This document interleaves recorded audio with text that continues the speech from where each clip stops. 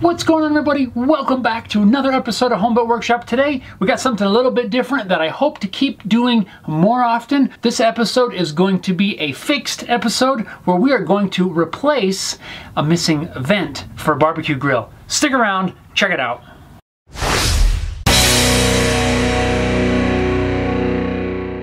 I recently put out a video where I was talking about how I feel that we need to teach our children to repair and fix things instead of just throwing them away. And you guys asked for more of me showing you how I fix things because I mentioned in that video that I'm always fixing stuff. I'm going to put a link to that video in the description. If you're a parent, please watch this video. We need to show our kids that you don't always just have to throw things away. So in that video, you guys asked for more of me showing you how I fix things. You guys asked for it. I'm going to try to do this a lot more often when I have a project. Even if it's the simplest thing, I want to try to film it. Even if it's a minute or two long, I want to show you guys, bring you along for the ride. Most of the time, I don't intend these fixed projects to be very in-depth. It's just going to be grabbing some sort of random materials, making whatever fix or repair or whatever it is we need to do. So I don't envision them really being all that long most of the time. So let's jump right into this one. I have got this barbecue grill. It's missing a vent. This video is not about me throwing something away versus replacing it, but it is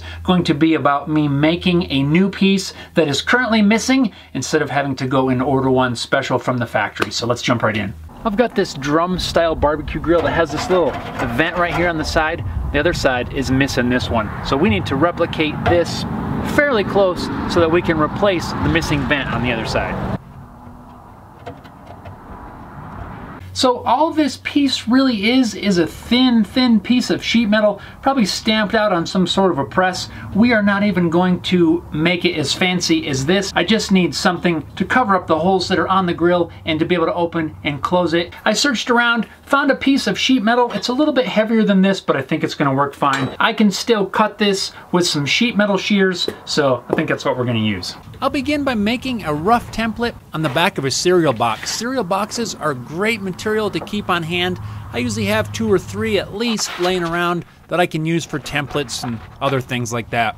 So next time you empty a box of cereal, break the box down and just stash it aside. You'll be surprised how many times this cardboard will come in handy. Plus, we're talking about ways to reuse things instead of throw them away, right? Here's another one. And that is what we're going to cut out of sheet metal. That's all we're going to do. We'll drill a hole in the center, bolt it on, it'll work perfect. Now I'll just trace my cardboard template onto the sheet metal. Bam! Now it's just a matter of cutting out that shape using some tin snips. This was actually a little bit challenging. I think this sheet metal is just a little too thick for the shears that I have. Man, this is a little much for these. We'll try these.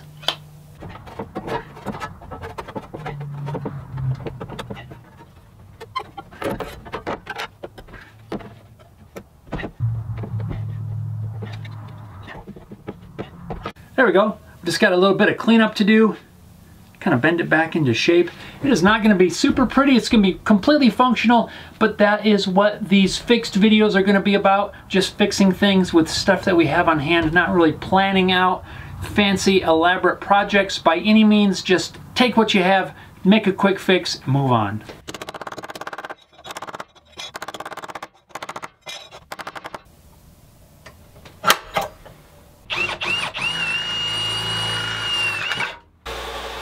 Now I'll just do a little bit of quick cleanup on the belt grinder.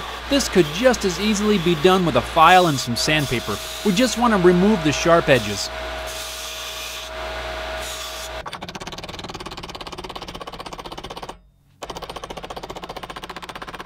So there's our part all ready to install. Is it a little different from the original? Yes, it is, but it's going to work just fine. Let's go get it installed. Since the style of this vent is different than the original, I'm going to install this with a bolt and a jam nut. That way the jam nuts can lock against each other and I can set the tension of the vent.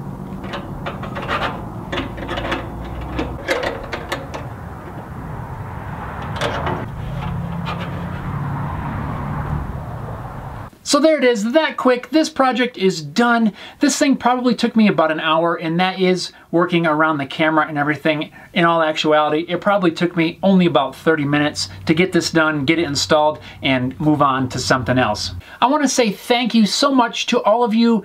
I had so much wonderful feedback on that video that I posted about teaching our kids. Thank you guys so much. And I also want to say thank you guys for inspiring me to share more of the things that I fix.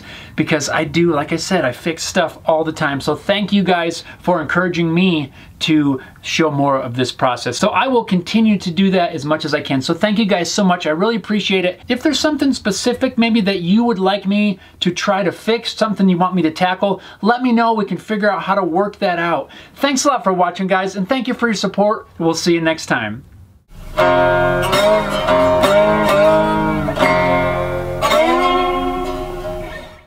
This is the worst marker I've ever used.